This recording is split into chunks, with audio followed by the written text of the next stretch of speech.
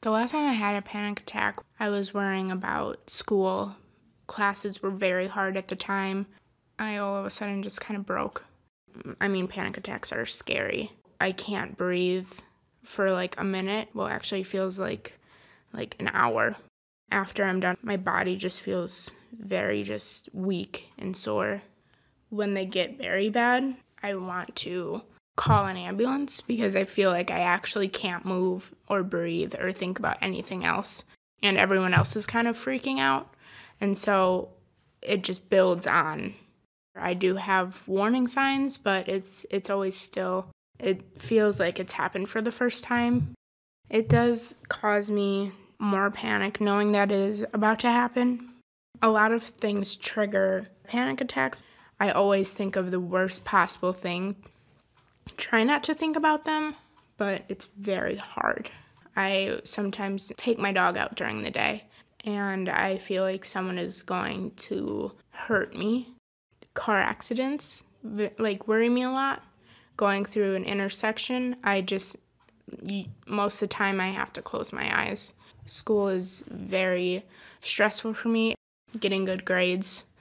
I think in my eyes that all of this is happening because I'm weak. A lot of people deal with stress, and why can't I do it? Right there, you heard a teen's view of panic and having a panic attack, and that is our topic for today. Welcome to Dear Anxiety. We're the show about mental health, about how people deal with their thoughts and feelings.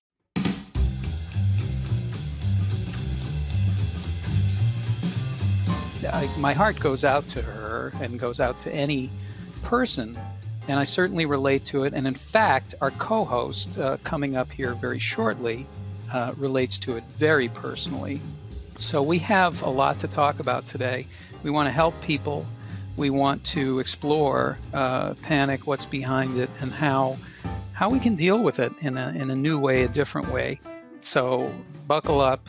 I'm Ed Krasnick, and my partner Renee Jane is coming up in just a second, and I've been nervous about this for a week. I don't know if what I'm having is exactly panic, but I am experiencing some tightness and also a problem with my chest. We'll talk about that later. Right now, it is my pleasure to introduce. Now, my partner is an expert in applied positive psychology, and thank God she is. She has a master's degree from the University of Pennsylvania in applied positive psychology. She is the founder, the chief storyteller of GoZen.com. And GoZen teaches resilience skills and happiness skills and anxiety relief, anger transformation, all kinds of things that you need for living to kids and parents all over the world through animation. So you can go to GoZen.com and find out more. But here she is, Renee Jane. And Renee, welcome to our Panic theme park. This is Six Flags Over Panic. Ride all day. Welcome. Oh my goodness. I lived here. I lived here for many, many, many years. It's been a while. Yeah, I'm not glad to be back. This is I was almost reticent to sort of talk to you about this, but I guess that's the whole point of it, right? Is talking to it and exploring it. But you probably wouldn't be doing any of this work if it weren't for an experience that you had a while ago. So share a little bit about this how you got here. My goodness. From ages 8 to maybe 24, 25, I pretended like everything was just fine. Have you ever done that before? Oh, yeah. Yeah, for about 50 years. Yes, yeah. Exactly. Mm-hmm. Oh, how are you? Fine. How's school? Fine. Tests? Fine. Everything's fine. Nothing is fine, obviously, right? Good Not one thing sticker. Is fine. Yeah. Yeah, exactly. Mm-hmm. If you're too close to read this, nothing is fine. So what happens to you when you pretend like everything is okay, yet inside you are chronically worried, you're sad, you're jealous, you're angry, you have human emotions that you don't acknowledge and you run away from and you quash them and you squash them and you ignore them and you deny them, you stockpile them essentially. And when you pile up all of these feelings inside and you never release them, well, eventually your body just shuts you down. And that's what mine did. So what happened was I had graduated from college. In one part of my life, I was pretty functional. So I was already running my own business in my early 20s, and I was in a bad relationship at the same time. Okay, so I went through a breakup, and I walked into my office one day, and I passed everyone that worked with me, and I went straight into this private bathroom that I had, and I fell on the ground, and I clutch my chest because I was in intense pain. And this was a real pain, right? Not some phantom pain. And I had extreme shortness of breath, like that, you know, Hmm. the kind that even when you hear someone else having it, it panics you. It's contagious. So I didn't want anyone to know what I was going through because that's who I was. It was all about putting on a happy face. And I drove myself to the emergency room. And I already knew the doctor there because I had been there before. And he said, "You're back." And I said, "Listen, I am having a heart attack right now as we speak. You need to check me." And he said, "How old are you again?" And I said, 24. He just looked at me and he's like, "Okay, I'll run the tests." Comes back, "You're not having a heart attack. You had a massive panic attack and you need to change your life."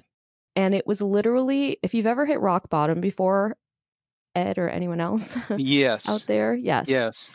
And you have sometimes the moment of clarity comes later, like, oh, that was rock bottom. For me, it was right then and there. This is the lowest of low that I have ever been in my life. Because on the outside, I had everything. I had a college degree, I had a job, I was in a relationship, my family is great. What is wrong with you? Why are you panicking and why are you full of anxiety? So I knew at that point that this is it. Things have to change. I have to take the mask off. And so I went to therapy.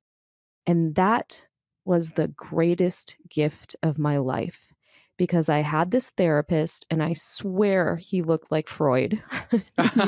He maybe was Freud. Maybe he was, Yeah. right? Reincarnated. Hmm. And he was kind of, had his hand on his beard and he was telling me, "Listen, these feelings are human." And I was like, "They are? Just allow them. Allow them to rise up. Allow them to be and don't try to change them." And I just had this epiphany, right? And we've talked about this before, but just this clarity. I'm like, "Excuse me, but if I had known this when I was the 8-year-old version of myself, the trajectory of my life would have been very different." It was the moment of change for me where everything changed and the real work of my life began. But yeah, I had massive panic attacks. Have you ever Yeah. had panic attacks, Ed? Renee, that's funny because that's what I wanted to ask you is, this has become almost like a catchphrase now, almost like OCD has been a catchphrase where we hear about it a lot and people will say, "Oh my God, what a crazy day I'm having. I'm like having a panic attack today." What is the difference between having a panic attack and feeling just panicky about something? Yes. It's so funny because we do use these words in everyday. I mean, people use the words or the acronym OCD all the time. "I'm so OCD," or "I'm such a perfectionist," right? Or "I'm Yeah. panicking," right? "I'm having a panic attack over this." If you're able to clearly say that you're having a panic attack over something very clearly like that, in that voice, you're probably not having a panic attack. Panic attacks have a very sudden onset typically. Typically, you feel like they come out of the blue without warning, right? They can strike at any time. You can be driving, you could be sleeping, you could be in the middle of a meeting. I know that some of you may have seen Dan Harris, who's written a book. He was in the middle of a news broadcast. He had a panic attack. But it comes on and it's extremely intense and it has extremely intense physical symptoms, right? So pounding heart, sweating, trembling, shortness of breath, hot flashes, nauseous, chest pain. So if you've ever felt kind of the butterflies in your stomach before you give a speech, that's a symptom. But a panic attack is sudden, it's extremely intense. It can last anywhere from 10 minutes to maybe, an hour on the very high end. But that's a panic attack. You would know it if you saw it. And it's usually very physical. There's a lot of physical stuff going on. A lot of times when kids are having a panic attack, they feel like they're dying. So, and excuse me for saying that for those of you who are listening, right? I am not saying that to trigger anything. It's the feeling that they have. Oh my goodness. And it's why I ran myself to the emergency room. I literally thought I was having a heart attack because you are having physical pain. This is the kind of chemicals that pours through your body that when it's working for you, it gives you hysterical strength. And what I mean by that is that, you hear those stories about there's a woman named Angela and her son was fixing his car and the jack fell out, right? He was underneath the car and the car fell on top of him. And Angela, the mom, all of a sudden had a surge of hormones in her body and she was able to lift the 3,000-pound car up where she wouldn't have been able to do that before. So a lot of people know, like, you get a surge of adrenaline along with a lot of other hormones. But when those things are kind of working for you and then you lift up, you lift the car up, I mean, you've used the chemicals that are running through your body. But if you're just kind of standing there and you have these chemicals coursing through your body, because essentially your body's having a false alarm, well, then you have a physical reaction, right? Your stomach Right. starts to hurt. You have that chest pain. You have headaches. You can have dizziness. You can have numbness. Right. But to answer your question, you would know if you're having most people know when they're having a panic attack because they have extremely visible physical symptoms. And Ed, can you give the little disclaimer about us not being doctors? Wait, Ed, are you a doctor? I am a doctor. A doctor of what? I'm Dr. Panic is what they call me. At any rate, this is the thing. We're not doctors. We're not surgeons. We're not psychics. We're not any of these things. We're human beings just like you who are listening. But there's something that I want to say because I'm starting to pick up really recurring themes in our show, Renee. And one of the recurring themes is that generally we don't talk to our feelings or our thoughts. Generally, this is not all people, but most people, I would say, tend to ignore, not listen to, run away from, suppress, and resist their feelings and thoughts for various reasons. One is that we're not taught how to do it differently. Two is that we're taught other things like feelings and thoughts are harmful and they can hurt you and they're painful. And here's the thing that I'm starting to realize even at my age, and I'm 1,500 years old tomorrow. I'm using a moisturizer, so I don't look a day over 1,499. But I will tell you that what is painful is actually the opposite of what we have learned. What's painful is resisting. Feelings and thoughts are not painful. Resisting them is painful.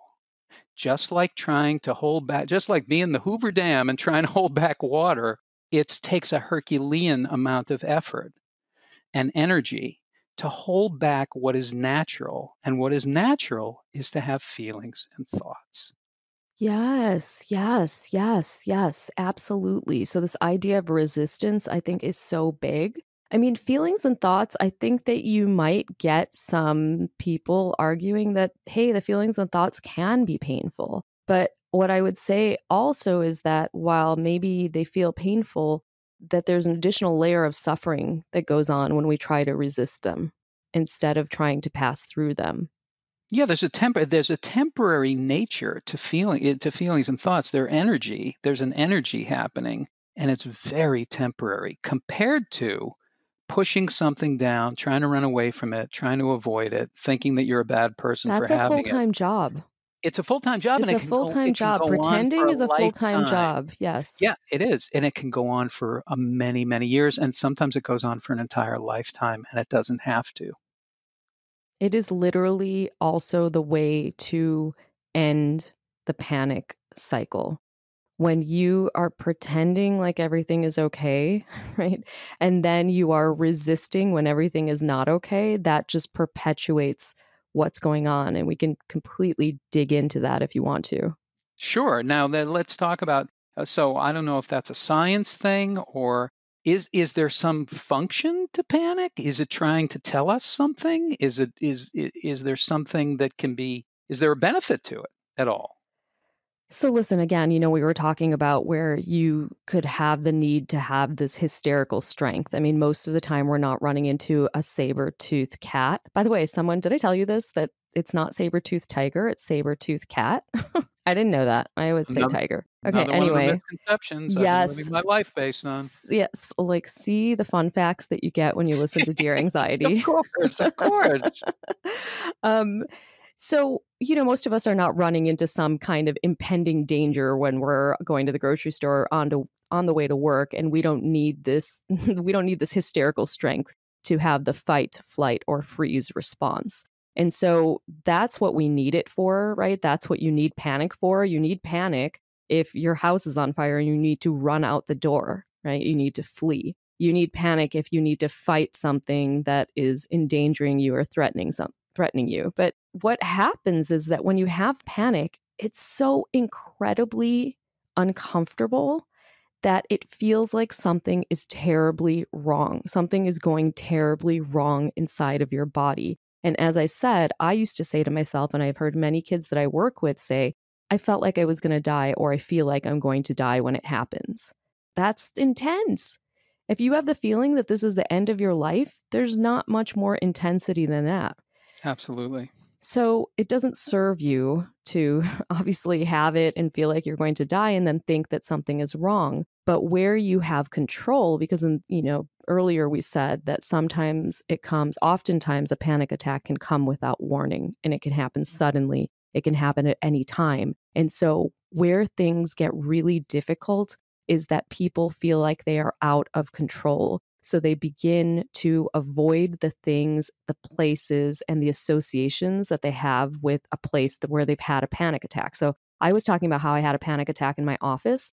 And so if I remained in the cycle of panic, which we're going to talk about the cycle in a little bit, then I would start to say, well, I had a panic attack in that bathroom in the office, so maybe I should just stay away from that bathroom. And eventually I begin to avoid more things. Well, you know what? Maybe I should just completely avoid the office altogether. So there's actually a lot of superstition involved and a lot of avoidance when it comes to panic, because obviously we don't want to have a panic attack. It feels terrible. And so we're completely trying to avoid it. These things like panic, like anxiety, worry, body image, whatever it is, we feel like we're isolated. And that is the thing that makes all of this really difficult to transcend and to explore emotions and thoughts. You feel like you're isolated. There's no one else experiencing these things. And we're actually telling ourselves, and when I say we, I'm talking about me, I'm telling myself that I'm isolated, that no one else is out there.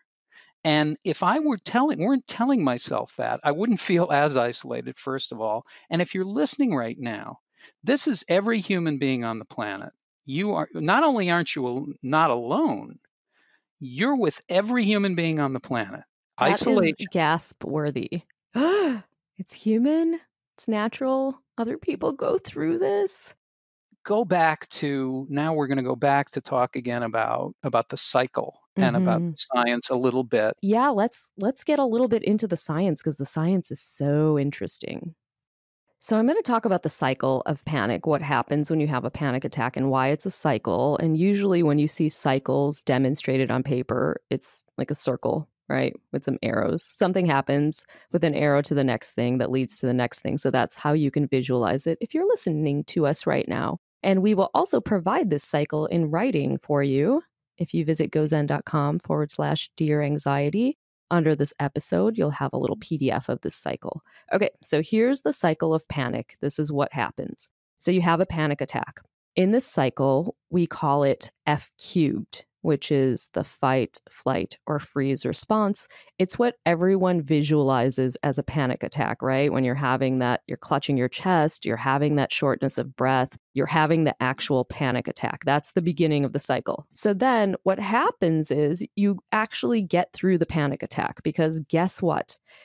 Never in the history of mankind, and again, we're not doctors, so you can check on this, but never in the history of mankind has anyone died from a panic attack, unless there's some other underlying medical issue that's going on. If you just have a panic attack, you get through it. You feel like you're not going to get through it, but you get through it. What happens after you have the panic attack and you get through it, because while you're having the panic attack, while you're having these physical things happen to you are also having these thoughts. And the thoughts are like, I feel like something very bad is happening. I feel like something's going wrong. I feel like I'm going to die. I feel like you have feel like thoughts going through your head. But none of those things actually come to be. Very few of them. I feel like everyone's looking at me. I feel like I'm a pariah. I feel like this is the worst thing that's ever happened to me. I feel like I'm going to die again, right? So you do a lot of feel liking. So that's the next part of the cycle. Once you get through the panic attack and none of those feel likes happen, then you start to say, well, you got through it, right? So you start to do something I call fillerizing. This is rationalizing, essentially. Oh, well, that was a really bad thing that happened, and I felt like I was going to die. But guess what? I actually got through it, and I didn't actually die from that panic attack because, and then you fillerize, and in fillerizing, you basically make up a reason. I was holding my lucky charm, my rabbit's foot, and that's why. Oh, it's because so and so, called me in for the meeting. And then I was able to get up and I didn't, or, oh, I just got saved by just like a little bit. And next time is going to be the time where things go wrong. So you make up a reason why you survived it. So then the next part of the cycle is after you haven't had a panic attack for a while, you start to worry about the next one. You start to fear having to feel that again. Oh my goodness, what if that happens again? What if I fall down to the floor and my chest hurts like that again? What if I get the chills and the hot flashes and I'm nauseous and the cramping and it's painful? What if that happens again? So you go into what if fearing mode. I call it fearing the feels, because fearing the feeling that you had. And because of that fear, you start to do what I call fortifying behaviors. And this fortifies the cycle. These are behaviors that are not good. And they all have to do essentially with avoidance. I'm not going to go to the office. I'm not going to be near that bathroom. I'm not going to go to school if that's where I had a panic attack. I'm going to avoid doing this. And actually, a lot of agoraphobia, people who are afraid to leave their homes, is caused by panic. I'm just going to stay home because this is the safest place I can be. This keeps you locked into the cycle. And that's when you might have the next panic attack, right? Because you're in a cycle and the cycle goes round and round and round until you break it. Wow, that is incredible. Very powerful and a lot of work. We're doing a lot of work there. That's like the kind of work you could take over a country if you turn that around, the kind of strategy that goes into this. It's a lot of energy. Tremendous energy is being spent trying to survive this thing. That's such a good point. You spend your whole life in the cycle. It takes so much time and thought and effort and strategy. You're right. And it's a lot of strategy. And we do this. I mean, we're talking about panic, but this is with a lot of feelings. This is with anger. This is with guilt. This is with sadness. This is with this is an emotional thing that we do with our emotions and thoughts. We happen to be talking about a very extreme thing, but in some ways we do it with our thoughts and feelings all the time, and we practice it many, many times a day. You are so right. Imagine getting into, so if you get into an argument with your spouse or your partner or your mate or your roommate or whomever, and you don't want to have to deal with it, you avoid it. How can I avoid that person completely so I don't have to confront it? And it's exactly what you're saying. It is the same thing with us inside of our bodies. How do I avoid feeling this? I will do everything in my power to avoid facing it. And that's what we're practicing. We think we're doing it by default, but we're actually practicing avoidance. And that's why it seems so strange to actually be aware of and face anything. Because by default, it seems like we're practicing avoidance because it makes that's more comfortable to do. So tell us, what are some of the things that people can do, and some of the things that they can do easily, any day, any time, where they can actually start to deal with panic, thoughts of panic, bringing these kinds of things on. What do we do? So I'm going to explain to you a tiny bit of science, and then I'm going to explain to you a simple trick. Okay. There is a neuroscientist named Joseph Ledoux. He's amazing. Decades ago, he is the one who really did research on the fear center in the brain.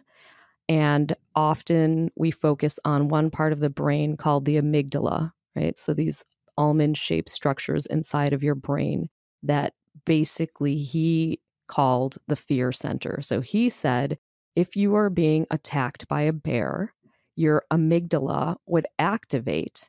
And because he called it the fear center, everybody believed that that's why you feel fear, right? My amygdala activates and I feel the feeling of fear. So a couple of years ago, I think it was actually in 2015, he wrote another book. And I have so much respect for him because his work was so seminal in the field that people based interventions after it. Pharmaceutical companies made pharmaceuticals based on this idea, right, of trying to inhibit the amygdala from reacting this way.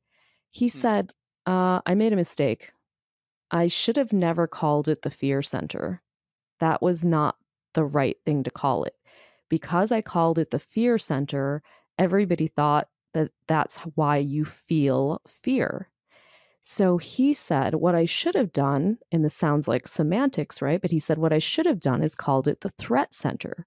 Because listen, when your heart starts beating rapidly, when you see that bear and you start sweating, it's involuntary. You can't help it, right? It's not like you're controlling that.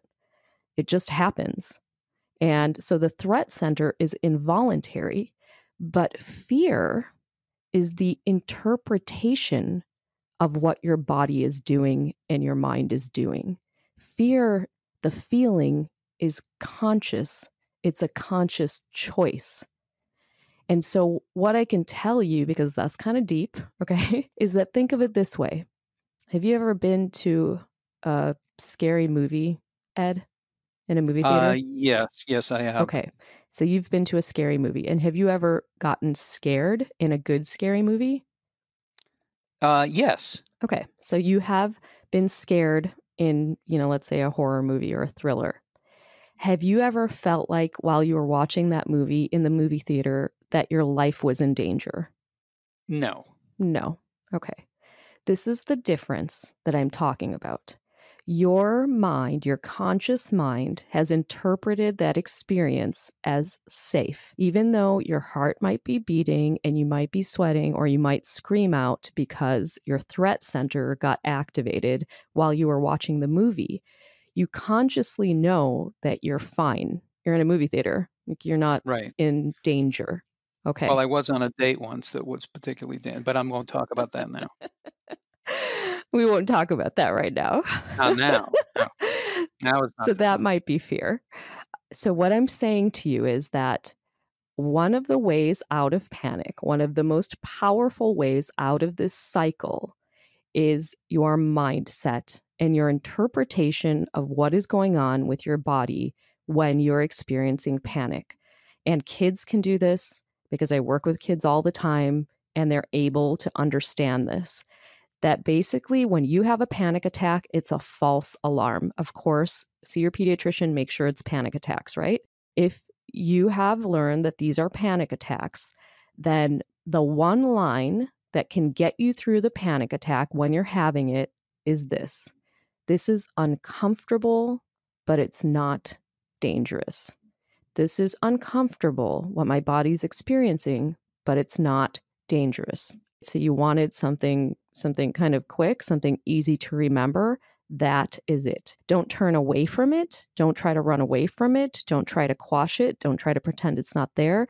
Just know that your body is experiencing a false alarm and it's uncomfortable, but it's not dangerous. You're not in danger. The feelings in the stomach, the feelings in the heart, the sweating, all of that stuff, uncomfortable, but not dangerous.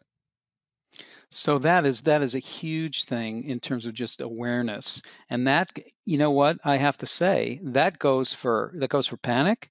It goes for a lot of intense feelings and a lot of intense thoughts.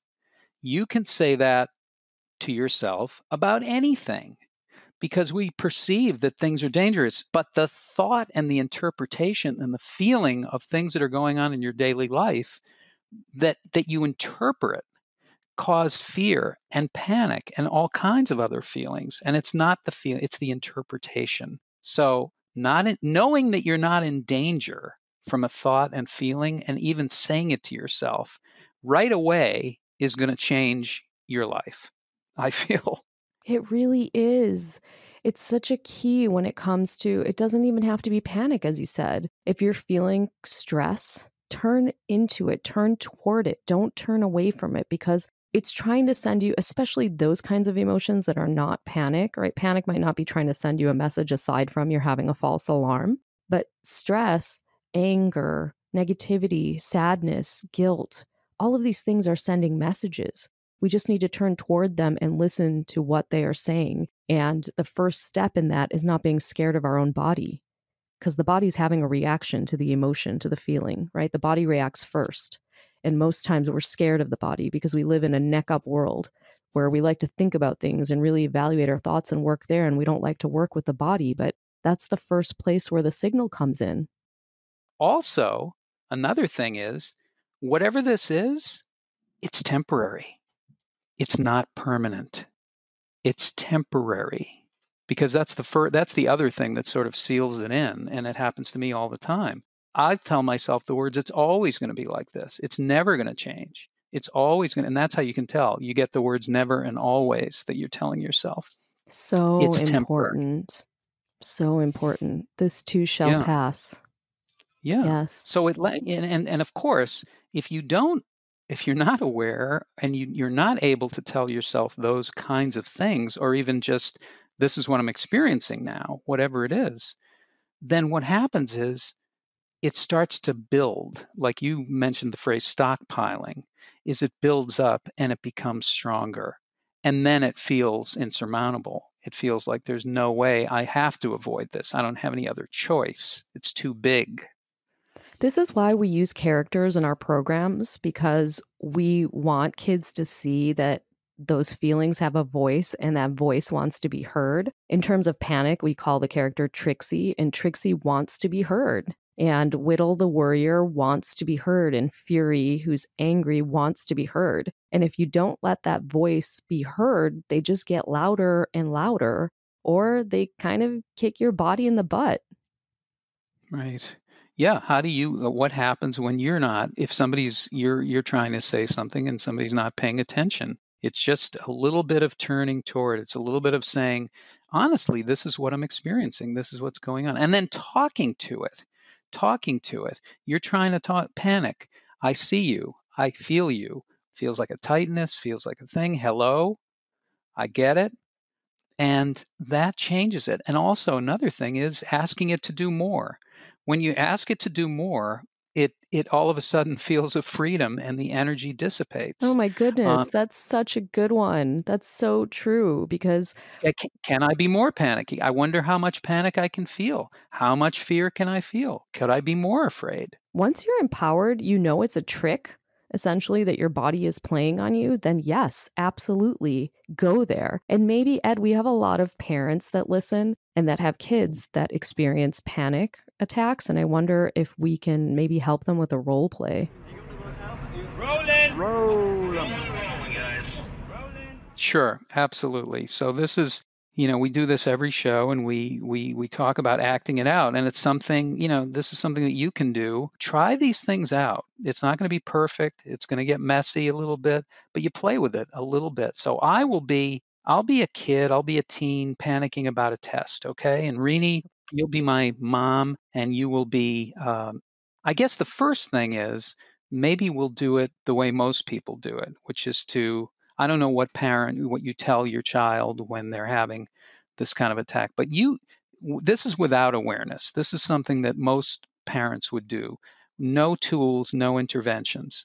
I'm just having a panic attack, okay, about a test. Okay. And then we're going to do it with tools, and we'll tell them the tools that we're using, and then we'll use them. Okay. So this is not just you worried because you're not going to be able to do like a ton of speaking because you're literally having a panic attack. Okay.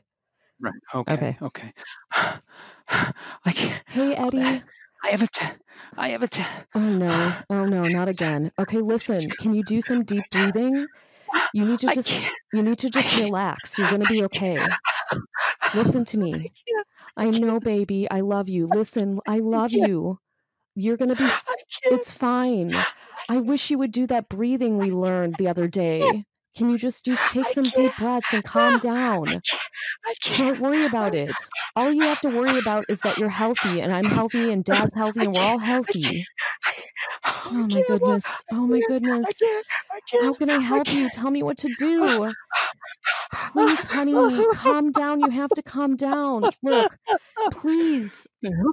Okay. So that is with no tools and no awareness and no intervention. We're just in free fall there. Okay. So let's go back now. And now, Renee, a couple of things that parents can do for their kids. What are a couple of tools, and then you'll use them in our role play. So let's remember that the body is feeling that it's in danger. So repeating the words that you want your child to repeat.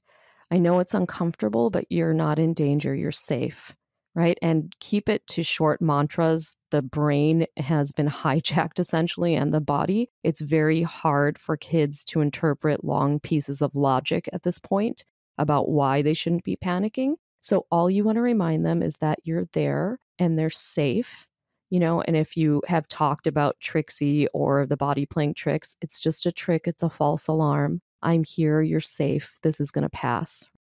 You're uncomfortable, but so short sentences and keep it simple. Okay. And they repeat it. They're supposed to repeat it. If they can repeat it. If they can't repeat it because of what they're experiencing, that's completely understandable. You practice that kind of repetition outside of the panic. So like anything, I kind of think about it like taking a test. You wouldn't walk into a test hall if you wanted to do well on the test and try to study right when you got in there, right? Because that wouldn't work. So this is the same thing. You have to practice outside of the event. But even without any practice, just kneeling down to their eye level and putting your hand on their back, if that's okay with them, and letting them know that they're safe, that's even a step in the right direction. Okay. So you can practice this at other times when they're not experiencing this as sort of something that can help you to do that. You can actually play it out. And if their kids are younger, they're more open to play. And maybe you have a teenager and you can try it. Or they can try it. Okay. So this is take 2. This is with a tool. And here we go. Eddie, oh my goodness. I see what you're going through, baby. It's a panic attack. You're safe. What? I know it's uncomfortable. I'm here right with you. What? You're safe. What? It's uncomfortable. It's not dangerous. You're safe. I'm here. But what? You're safe. What if I don't? I'm here. I love you. I'm gonna fail. I'm gonna fail the test. I won't be able to go. I won't be able to pass. You're uncomfortable right now. I'm gonna fail it. It's uncomfortable. But you're safe. Yeah. It's uncomfortable. I'm here. You're safe. I'm here. Okay. I'm here. Your body was playing a trick on you. That was panic. It's a trick? You're safe. Yes. It's a trick? You're safe. It's a trick. It's a trick. You're safe. Okay. I know that was uncomfortable, honey, but you were safe the whole time. I'm sorry that you went through that. Oh, wow. I'm here. I'm not going anywhere. I know that was hard. Okay. Wow. I couldn't breathe. I know. It can be scary, but I want you to know that when that happens to you, it's not dangerous. Okay? It's not dangerous. You're safe. It's just really uncomfortable. I know you are uncomfortable. I want you to try to Okay. remember that, and I know that's hard. I'm here to help you through it. Okay. Okay. Okay? Okay. Okay. Okay. So that's you're literally you're talking to your child, you're talking to the panic. Talking to your child, you're talking to the panic, you're talking to yourself because, of course, when you see your child panic like that, you begin to panic. So, really as a first grounding step, you have to know that they are uncomfortable, but they are not in danger. That's something that you need to be able to say to yourself mentally so that you can step in and help because they need your guidance or they just need you as a pillar of strength there near them. So you're saying that you can do that simultaneously. This mantra is being used by two people at the same time. That's right. And if you want to be able to practice, because it's really hard to obviously emulate the conditions of panic, right? I mean, Ed's doing a great job, but Ed is also a seasoned actor and comedian. So it can be hard to do it. But what you can do is you can do a little bit of exercise, right? So you can maybe run up and down the stairs or have your child run up and down the stairs so their heart is beating faster, right? So raise the respiratory heart rate up a little bit because that's what happens when you're panicking. And then you can do some role play, sweat, get them to sweat a little bit, get them to be closer to the conditions of panic. So that way, if you want to do a role play and you want to practice, you're a little bit closer. Yeah, so you have them do jumping jacks, or you have them do push-ups, or you have them It do sounds something, ridiculous, sit-ups. right? But it Yeah, works. yeah. Oh, but and they'll go, they'll go along with it. But I cannot stress this enough. We're talking about panic now. You can use this phrase for any intense feeling or thought. Anyone. This is uncomfortable, it's not dangerous, and it's temporary. Try taking a breath and saying that to yourself. Oh, here it is again. Whoops, I was just going to avoid it. Oh, it's that thought, it's that feeling. It's uncomfortable, feels uncomfortable, it's not dangerous, I'm not in danger, and it's temporary. And all of a sudden, it doesn't have that as much power, and you can make choices. You might make a choice and say, okay, I'm going to take a breath. Okay, I'm going to take a pause. Okay, I'm going to take a break. Okay, I'm going to take a walk. It could be anything. At any rate, I only say this because I experience these kinds of things with I may not be having a panic attack, but I am panicking about something that I'm thinking or feeling. Yes. I mean, I think the thing for me that's really like if I had a highlighter that I would highlight just now that you said is you're taking some of its power away. You are the feeling of powerlessness that you don't have any control to change your circumstances, that this is something that's happening to you. I mean, that is a key contributing factor to being depressed. Imagine something bad happening to you all the time and you have no power to change it. That's what panic attacks feel like. So, this is putting you back in a place of power. This is putting you, your child, your family back in a place where you can actually do something about it. So, as a parent, as a teen, I can practice this myself by how I talk to myself and what I say to myself when I'm having panic, I'm having thoughts, I'm having feelings that are uncomfortable. I can practice it in any moment at any time. You might have a mantra, you might have a word. It might not even be the whole sentence. It might be safe. It could be okay. It could be some kind of shorthand. You might be having it in the middle of your workday. You may not be having a panic attack, but you are reacting to a thought or a feeling that you are having. You're doing something to it, about it. Usually it's avoiding or resisting.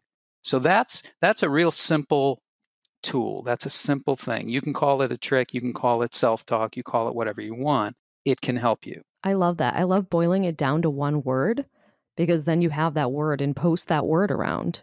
And that word can Exactly. be, yeah, it's that word represents what we are talking about. That there's discomfort, but you're safe. And there might even be messaging within what the experience that you're going through. And of course, there are many other techniques that you can There use. are many other Um, techniques that you can use. This is yeah, the and beginning. this is the beginning. That's right. Well, I think we just this. actually have a program on our site for kids. and it's called the Wave for Panic program. It's at gozen.com/panic, where we go through a lot of that's, so we're kind of scratching the surface with the cycle, but we go through the cycle with them. We go through that their body is playing a trick on them.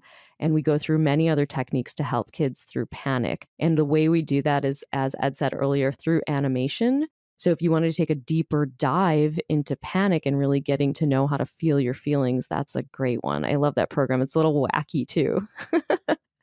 Yeah, it's really amazing. You've done so much. There's so much. There's also a program. There was a training that was sort of done for parents, and I see it's called Panic, Bring It On. Yes, because a lot of times parents will say, "Oh my goodness, I'm experiencing the same thing as my child," or "I have experienced the same thing," and then there's the wondering, "Did I pass it on to them?" And I always say this, when there's that question, which is maybe. There are a lot of times they, if you look into the research on panic, they will essentially say it's inconclusive. We're not exactly sure, but there could be a lot of elements, and one of those could be familial or genetic.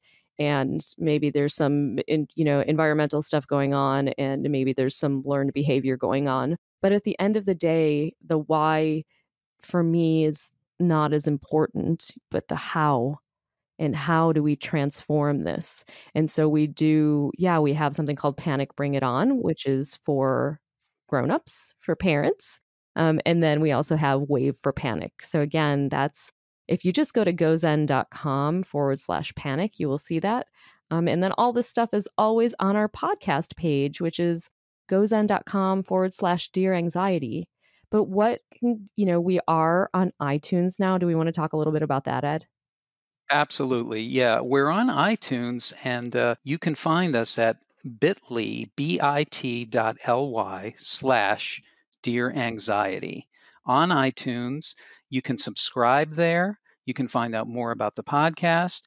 My personal panic is there, and you can experience that for yourself. And it's kind of entertaining because it's not yours, it's mine. And you can experience it and tell me that I'm okay and it's not dangerous, and maybe it'll get through to me. Yeah, and we really want iTunes and Apple and any of the other podcast services that we're on. So we're on Google Play, we're on Stitcher, we're on iTunes, we're on YouTube, but we would love for you guys to drop us a comment. If you like what you hear, drop us a review, because we want them to know that mental health matters. And we want to reach as many parents, educators, therapists, and kids as possible. So thank you so much for helping with that. And this is another thing that usually we start every show and we end every show with a child or a teen talking about their experience of the subject that we're talking about today. It was panic. You heard this just now at the top of the show. And we end every show with a little bit of advice also from a child or a teen. If you want, if you can, if you have questions, if you have comments, if you have struggles that you want to share, or if your child wants to share their issue that they're having, you can record it on your phone and then send it to us, and we'll play it on the show. How do they do that, Renee? Where do they send those submissions? gozen.com/Dear Anxiety. You will see the submission form. Okay. Thanks, everybody. And we go out, as we do always, with you're gonna hear a child giving some advice about panic. Keep coming back. It works if you work it. We'll see you next week right here on Dear Anxiety. Your worry is just an emotion. I mean, it might kick up your nerves or instincts or something, but it's not going to affect anything physical. It's not going to hurt you. And some of the things you worry about, say you worry about global warming or something, you can't control that either. Most things that you worry about, you can't control, so you just have to calm yourself. And just writing things down kind of just helps you, keep your head straight and clarify with yourself. And take deep breaths. Loosen your muscles, and hopefully that'll help. Taking deep breaths just helps so much. That's what I do when I'm anxious. I just forget my surroundings. It's almost like meditation. Feeling weak it's not real. It's still just an emotion. If you're not weak, you're strong. Just think that to yourself.